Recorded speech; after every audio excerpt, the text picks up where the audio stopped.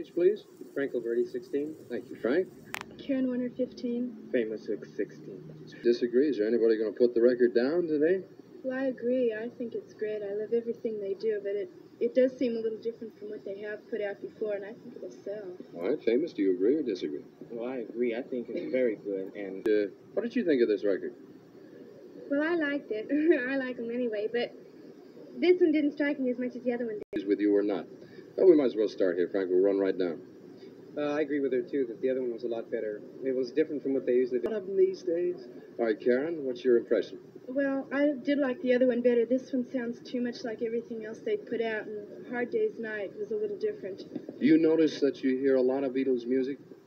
I always hear it. It's constantly on both stations, on everything I turn on every 5 minutes. Well, see, out here we have 2 stations that play them. In other towns there may be 3, there may be only 1. Do you ever tire of hearing so much of it? No.